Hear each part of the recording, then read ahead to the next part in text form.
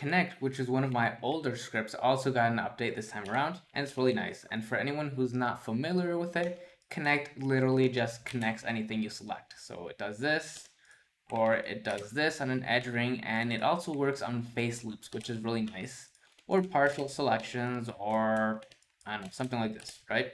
So it literally connects. However, when it comes to using control loops for subdivision modeling, I still prefer using Blender's loop cut because it just works pretty well. It's basic, but it does its job. Where connect would be better is when I have multiple selections like this, because with loop cut, I would need to add loops one at a time, right? But with connect, I can just press SHIFT+C, which is my custom hotkey for it. And there we go. So up until now, everything we've seen, there's nothing new in connect there. The improvements we got for this version are operator properties. So before we needed to bevel these single edges to get extra segments, but now we can just modify the edge count right here.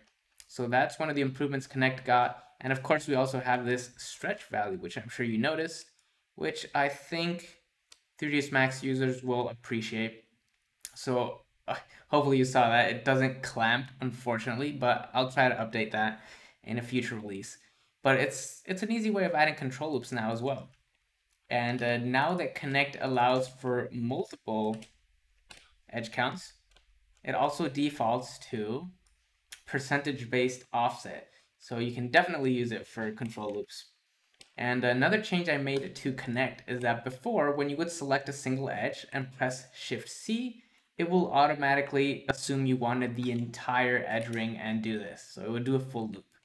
But I never really use that. I usually just do this when I want a full loop. So instead, for single edges, I made it do this. Shift-C, it switches to vert mode, but remember how we still have our properties right here, so we can still do that, right? Because by default in Blender, if I subdivide this single edge, like it actually does apply it, I just can't see what's going on. So I need to change the cuts and then switch to vertex mode. So that is what Connect is simplifying now. So just single edge, Shift-C, and I can immediately Shift-C again to another vertex very quick. And another use case, let me open up one of my older files. I guess a better example of when I would use Connect over loop cut is if I have something like this. So I'm modeling a very specific detail in multiple locations at the same time. So this means I want to reuse my selection as much as possible. Because let's pretend I want to add some control loops right here, and I do that with loop cut. Well, that's a problem, right? I lost my selection, so now I would just need to do this for every single instance, and that would take forever.